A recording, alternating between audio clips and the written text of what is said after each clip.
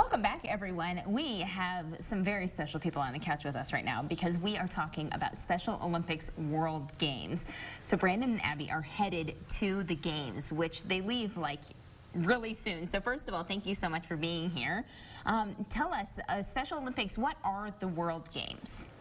They are like a bunch of countries coming together to for our events. Yeah, and where are they happening? In Dubai and Abu Dhabi. Oh my gosh, that is the coolest thing ever that you are going. You leave March 6th, right? Yes. Yes. What sports are you playing, or what sports are you going for? Track Track. and field. Okay, so what are you most excited about this experience? The culture and just being around friends and teammates. Awesome. Abby, You what about learn you? about their culture and like sightseeing.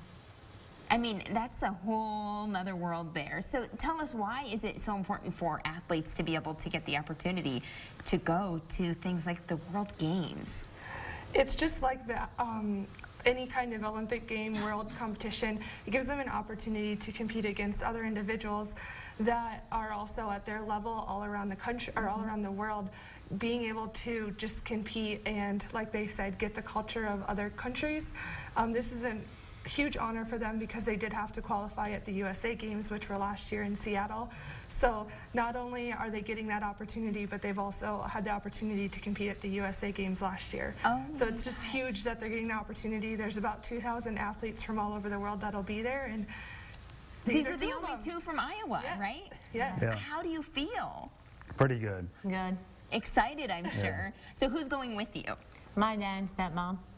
I'm just going to go by myself. And your whole team, all your Yeah. teammates. Yeah, how neat is that? Pretty cool. So if people are sitting at home and they're like, wow, we need to get involved, we want to help, how do they do that?